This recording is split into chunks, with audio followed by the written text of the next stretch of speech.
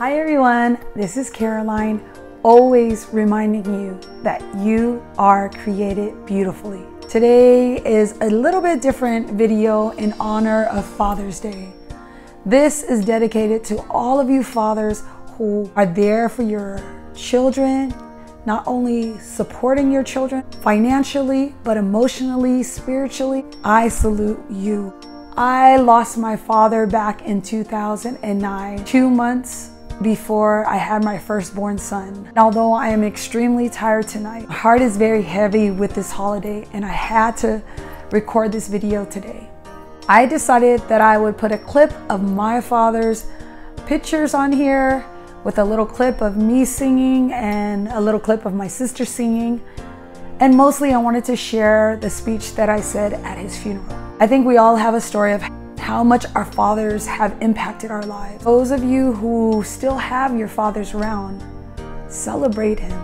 Say I love you. Give him quality time. Don't let any words go unspoken. I wish you guys all a very happy Father's Day. I actually haven't seen this speech since the day of my father's funeral, but I remembered it. And so I wanted to share it here because it's something personal. I want to share all aspects of my life here on my channel. I want you guys to get to know me. And I know that this holiday is hard for so many of you who have lost your fathers. So today, I honor my father, Atelea, Tanginoa, Hafoka.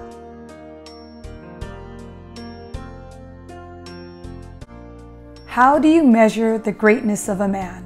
Is it by the degrees he has hanging on his wall, or the important people he knows? Is it the place where he is from, or his family of origin? Could it be the amount of houses and the cars he owns? Or maybe his name, titles of land or property? Is he great because of his job or his career? Or even as a pastor, the number of members he has at his church? Or maybe how many converts he can proudly say he brought into the kingdom? Is he great because many people know his name? Or because he is well respected among his peers?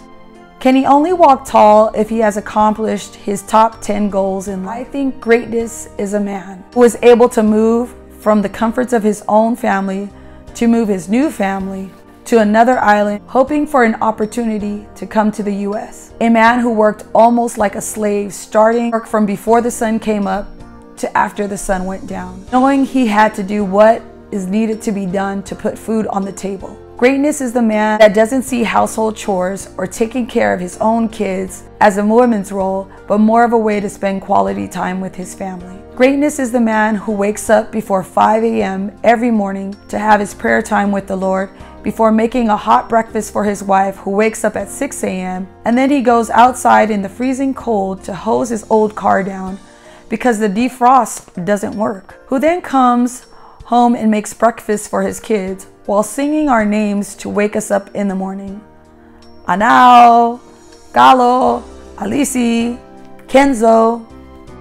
But before shooting out the door, tells us to sit down for our morning prayer. Greatness is a man who combs his daughter's hair and before letting us out of the car to go to school, checks our faces to make sure they are clean. And if he needs to, sticks his finger in his mouth to clean gunk out of our eyes. Greatness is a man who gathers his family every night to see how their day went and to talk about recent issues like reports about bad behavior in school, or to talk about how our schedules with church and school activities will go for the week. Greatness is a man who never missed any of my softball games or volleyball games growing up, even if he and my mom had to cheer on my best friend Oli because I was busy warming the bench. Greatness is a man who invites his pastor friends for dinner, but makes sure our mom fixes our food plates first because he says we should eat before him and his friends.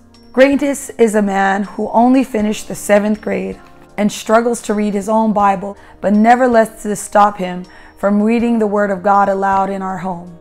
Greatness is a man who falls asleep in a chair near his sick child to make sure he can hear them calling him if they need anything through the night.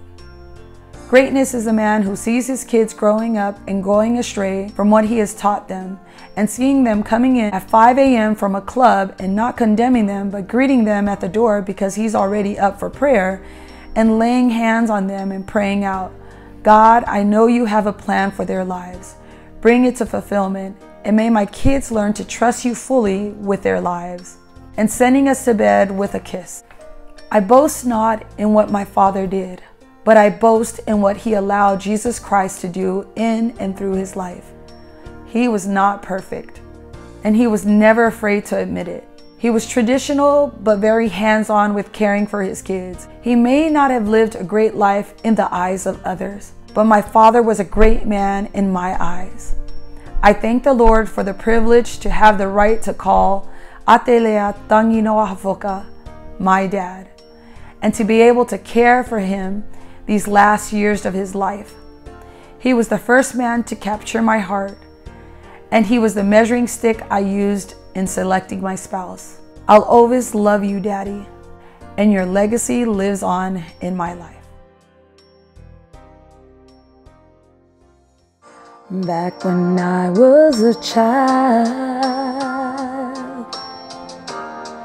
before life removed all the innocence, my father would lift me high and dance with my mother and me, and then spin me around till I fell asleep.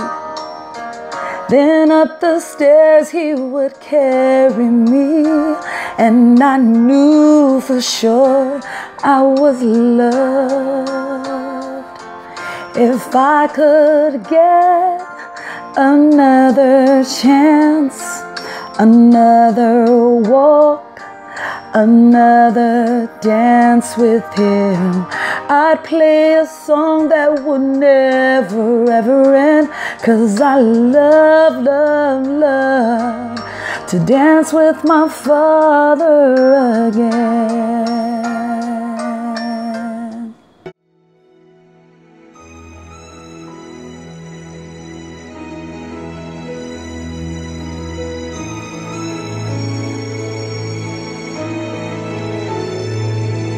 Surrounded by your glory, what will my heart feel? Will I dance for you, Jesus, or in all of you be still? Will I stand in your presence? To my knees will I fall? Will I sing hallelujah? Will I be able to speak at all? I can only imagine. I can only imagine.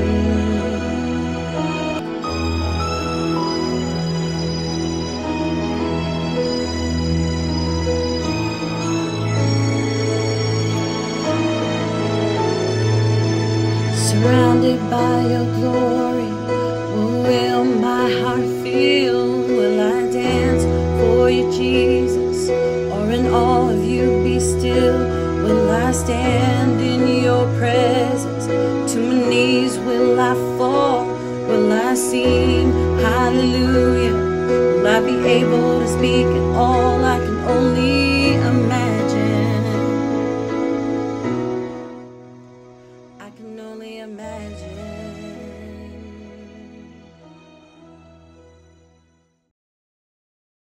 God bless you. Bye. Please don't forget to subscribe to this channel if you haven't already. And if you have, don't forget to click the bell so that you're notified every time a new video is posted.